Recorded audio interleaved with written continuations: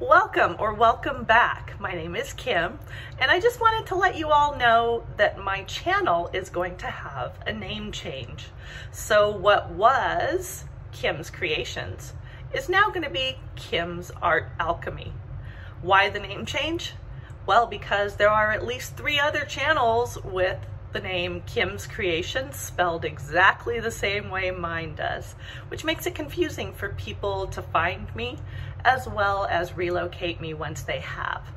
So Kim's Art Alchemy doesn't have any other YouTube names, and I kind of liked the whole alchemy part of it because that's exactly what I do with this channel. I take substances or objects and I transform them into something else. And when you create art, it's also self-transformative and hopefully giving ideas to others to transform their art. Hence the name Kim's Art Alchemy. So I hope you stick with this, and I just wanted to explain that. So again, Kim's Creations is gonna be Kim's Art Alchemy. Bye for now. Welcome. Okay. So this week's 1000 and below challenge is to do a blowout and have negative space. And this challenge was given to us by the lovely Jessica Winterstrom of Winterstrom Art. And I had the wonderful opportunity to take a class from her at PourCon. And I highly suggest that if you're going to take any classes, that she be a teacher to take one from. It was fun, informative, and I learned a lot. I am using the Bloom recipe. It is very hot here in Arizona, so my base paint is quite thin. It's thinner than what I would really like for it to be. I'm hoping it'll be okay though. I have a 10" by 10" canvas, and these are my colors, and I got this color palette off of Pinterest, and I'll throw up the picture right here. And so these are my colors to hopefully get as close to that as possible. So this one is a combination of sea green and cactus green by Arteza, and I did put these in the same order as the picture that I just flashed up. This here is a combination of TLP and Whitehaven together. I think I just saw a blob, a gloop of something. Probably dried paint as I mixed that back up. Look at that beauty. I just needed to lighten it up a little bit, so that's why I added the sea glass. This is Liquitex Basics Brilliant Purple. And I think this is one of my favorite new colors. This is Violet Rain, also by TLP. Just gorgeous. And my last color is Liquitex Basics Deep Violet. So those are my base colors. I'm gonna have 2 CAs. I'm going to have white, and I am also, and then my white is a 50-50 mix of Atelier and Amsterdam titanium whites. And my blue is Amsterdam greenish blue. So those are the 2 CAs. All right, let's get started. So what I'm gonna try and do is get down a pretty thin base here. Well, the paint's thin at any rate. And because this paint is gonna dry quickly, I don't want to have a mound showing, which can happen if you leave that paint sitting too long. So I'm just gonna spread this paint out, and it'll help my paints also kind of get to the edge. As I want negative space, I don't want to have too much paint on my canvas to spin off and then drag my composition over the edge. So I'm hoping that does not happen. So I'm gonna have to be careful. It's been a long time since I've done this type of painting. And so I'm gonna do my bloom right about in here, which is where I am putting the bulk, I guess, that little kind of center bit in here. And my intent is to blow it that way. All right. My base paint is PPG Milti-Pro in Eggshell. Look at these little openings. All right, got rid of those and cover my corners. Corners are always the hardest to get covered. You guys notice that? It's a pain. All right, let's get started. So I don't need to use too much paint. So let's do a nice little circle there. So I have about just larger than a quarter blob of paint.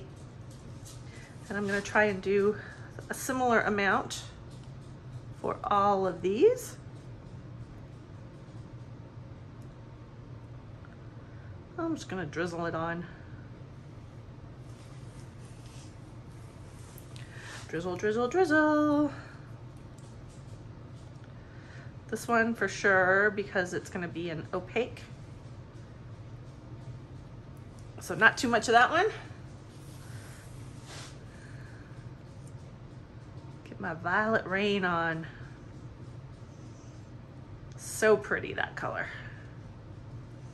I think I want a little more. I think I want more. Okay, and last but not least, this one.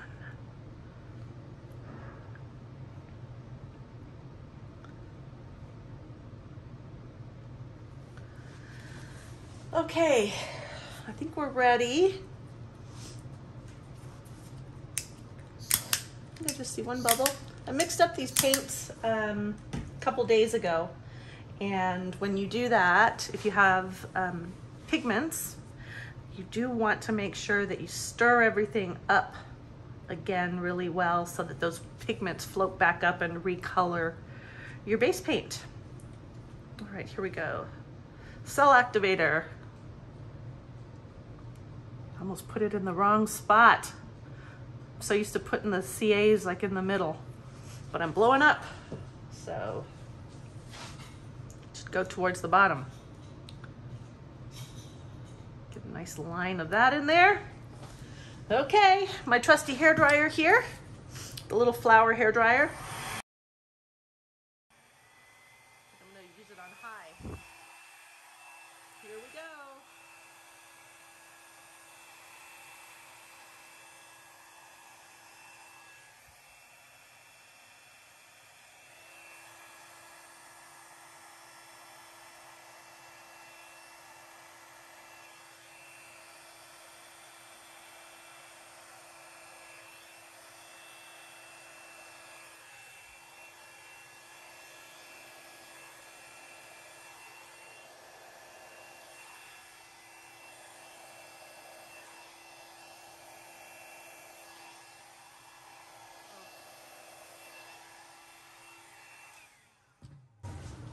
Okay, wow.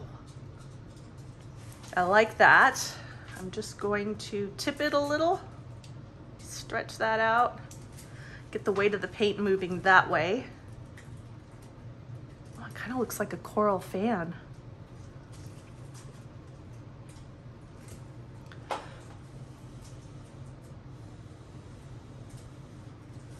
Just trying to open that up. I may need to get my straw.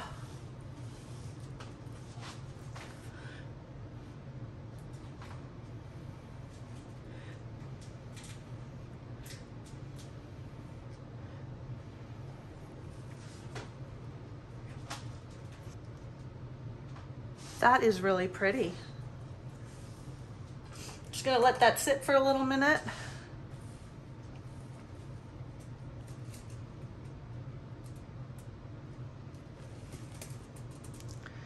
Just gonna stretch, stretch, stretch by tilting.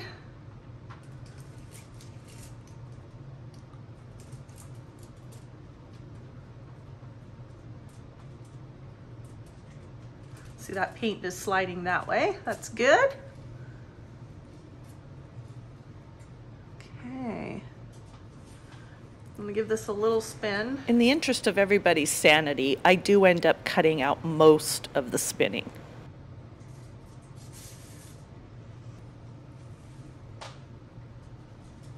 I like that. I like it, I like it.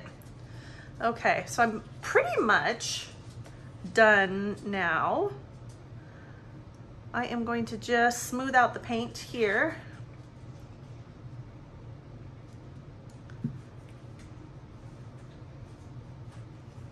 Cover the sides of my canvas. I think I'm pretty happy with this. The only thing I'm gonna do now is give it a little torch. Not too many bubbles. And I think I'm gonna embellish it. It does look like fan seaweed to me, so let's turn it into more of a fan.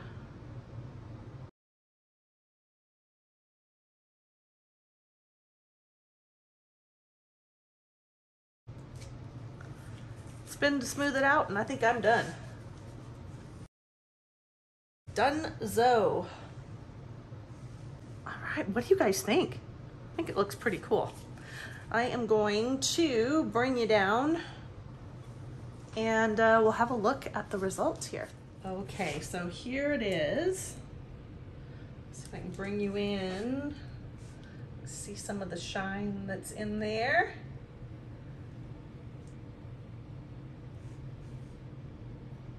That sparkly, sparkly green.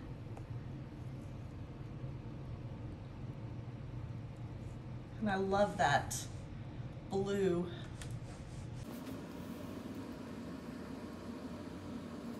I don't think I'm doing this justice for picking up the shimmer. I haven't quite figured out how to do that, honestly.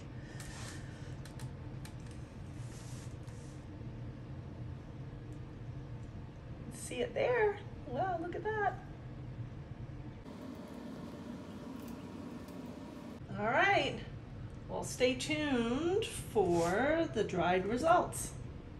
I'll be back. I also want to remind you to stick around because Tammy DeCaro is up next. Well, here's the finished piece. And you can see all that shine in the sunlight there. I think it turned out pretty well. Let me know what your thoughts are on this piece. And if you are not subscribed, please subscribe, hit that thumbs up notification bell, and the next time I upload a video, you will be notified. Thanks for being here.